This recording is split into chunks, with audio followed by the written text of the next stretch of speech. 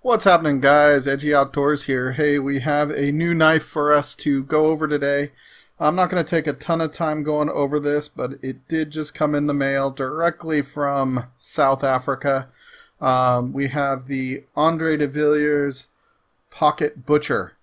This is a slip joint knife.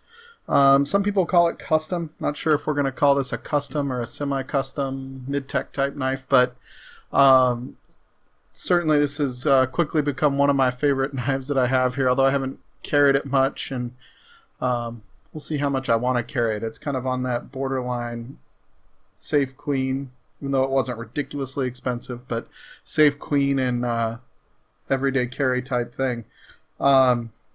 Just to go over real quick some of the specs on this bad boy.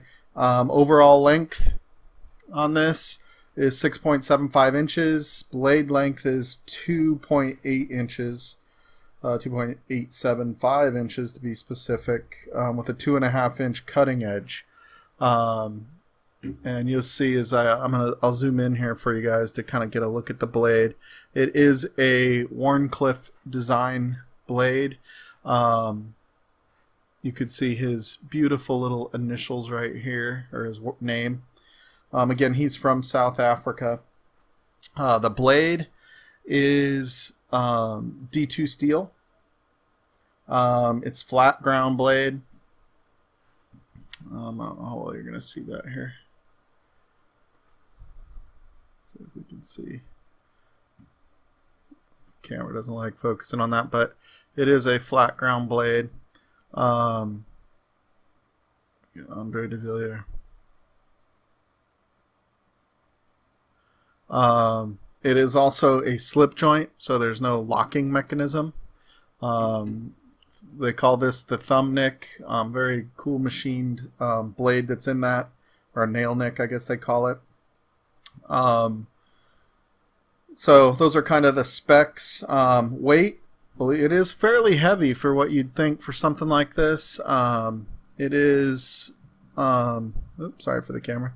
It's about 3.9 ounces. We can actually do a look here.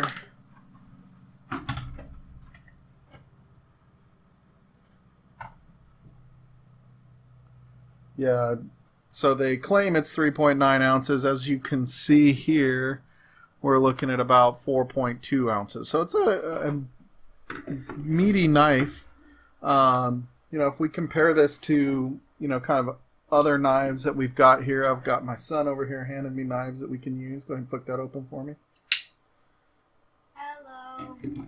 We've got the full-size Griptilian. Just to kind of put it into, that would give it something to reference. Or let's say the Mini Barrage as an example. It's kind of got a very similar blade length as the Mini Barrage. But obviously the Wharncliffe design that it has. So Wharncliffe is one of my favorite blade shapes.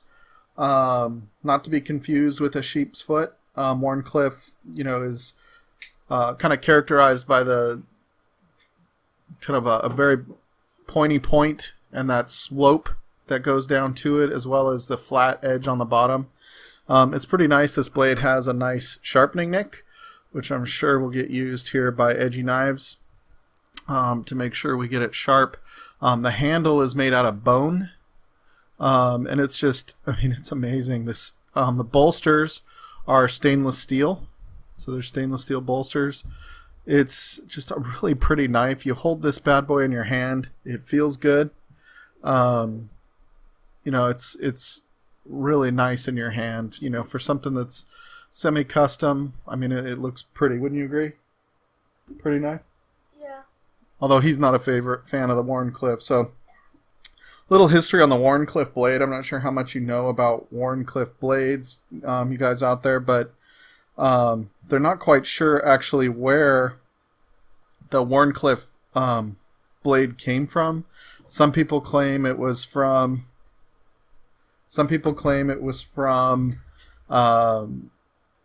you know, some princes or dukes or something like that, but there's no known, it's fairly old. The first known reference to the Wharncliffe style blade goes back to 1822. A little bit of history for you. I did some looking up before we made the video, so kind of interesting. A blade that goes back to 1822, a blade shape. Obviously, some of the other more like, you know, drop point and clip point blades are probably older, just from, you know, various knives back in the day, but still kind of a cool thing. You know, this thing you'll actually see. This thing you can actually look in here, and I don't know if I can focus in on this or not, but you'll see. Let's see. Down in there, right by my thumb, you'll see it actually shows the year that this was produced, so it's 2016. Also, I was going to tell you about that. So, what do I kind of look at this as a use? The use for this knife? So I could see this in everyday carry. Wharncliffe is actually very good for office type stuff, opening boxes, letters, stuff like that. You know, you're probably also going to be able to see this used a little bit less as like a slicer with the flat blade. You know, it doesn't really lend itself as much to slicing and stuff like that, even though they call it a butcher. It's not going to be a skinner knife, but it'll be an everyday carry type knife. Really, and it's a pocket knife, so that's kind of, you know, the slip joint, that's kind of what I would think, you know, is going to be the point of this type of product anyway. Some of the things I really like, again, blade shape, just kind of how well it's built, the feel in your hand. There's no pocket clip on this guy.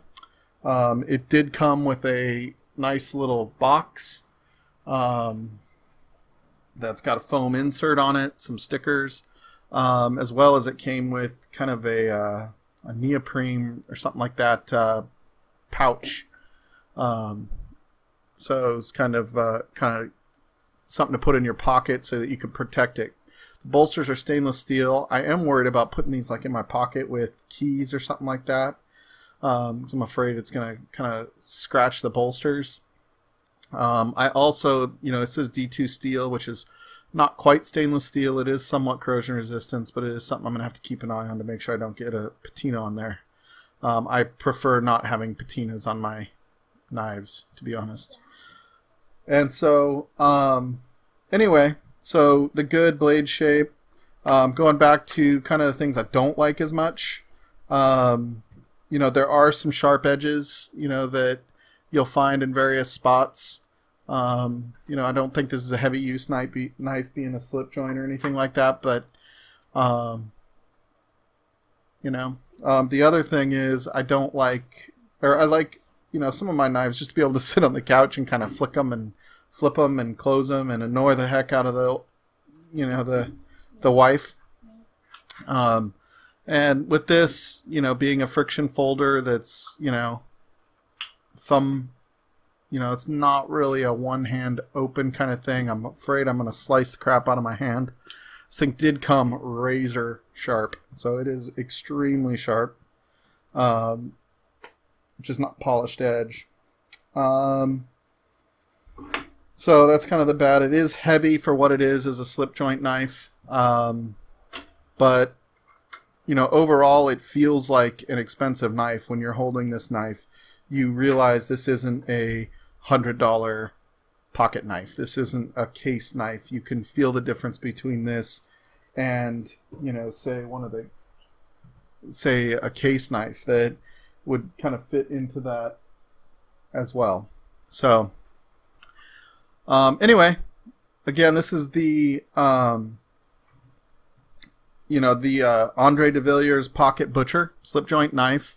I am very glad I bought this knife. I think price on Blade HQ is about $270. I think I paid like $5 less for that straight from, you know, Andre de Villiers.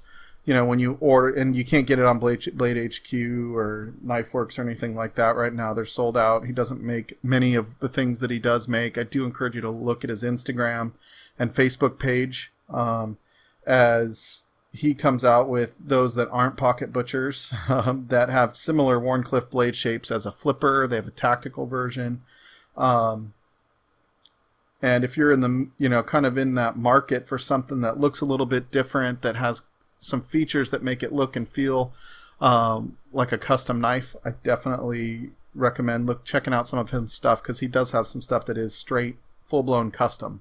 So anyway, once again, check out our website, edgyknives.com. We do sharpening services, and we can do it basically for the type of edge you're looking for and need for your use. If you have any comments, please put them below, and please make sure you hit that subscribe button, as we're getting this channel off the ground. I appreciate it, guys, and I hope you have a great week. Thanks. Bye.